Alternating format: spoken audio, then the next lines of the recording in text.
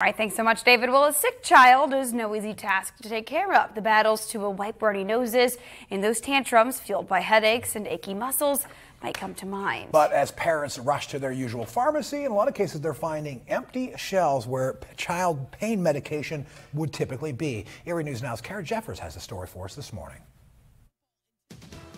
It's a national shortage fueled by continued high infection numbers of COVID, flu, and RSV.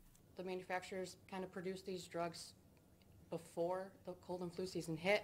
That way they're on the shelves for the pharmacies, but since they didn't expect the rates to be as high as they are, they're definitely trying to play catch up now. Amoxicillin and fever reducers for children are in short supply, especially fever reducers in liquid form. It could be February before we see average availability for amoxicillin and those liquid fever reducers, though other forms of children's pain meds should be back to normal supply within a few weeks.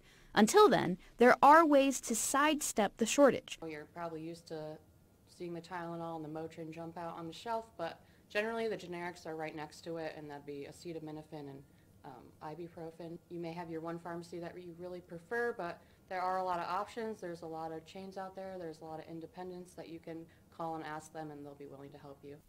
If you normally use the liquid form, check for chewable tablets. And if you're just looking to stock up, checking online is also an option.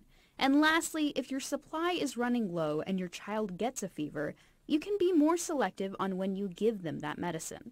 If they have a fever, maybe it's 100, maybe 101, they don't necessarily need to be treated right away with the over-the-counter medications.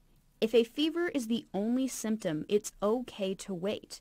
But as soon as a child is not wanting to drink water or is acting lethargic or generally uninterested in their normal activities, give them that medicine.